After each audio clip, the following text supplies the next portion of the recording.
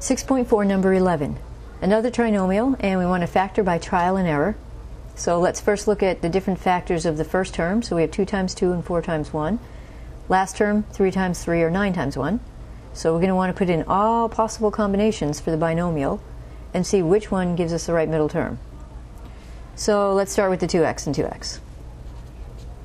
And let's see if the signs can help us this time.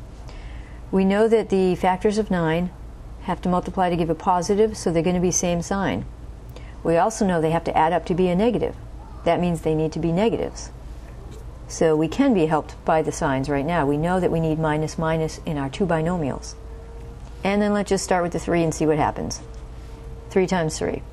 Middle term, minus 6 is minus 12x. That's not what we're looking for. We're looking for minus 15, so we keep going. And remember, I don't need to switch these guys around at all because I'm just going to get the same middle term anyways. So 2x take away, 2x take away, and now we're going to try 9 and 1.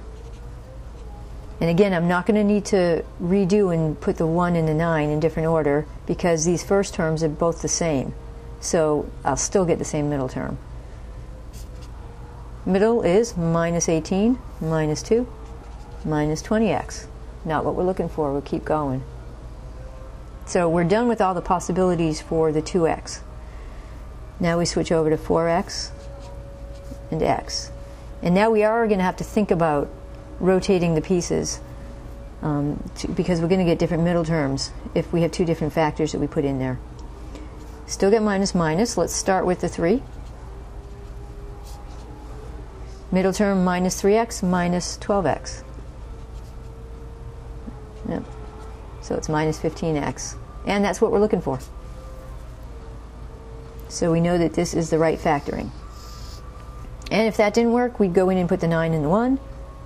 If the 9, 1 didn't work, we'd do 1, 9. We'd switch it because these first terms are different.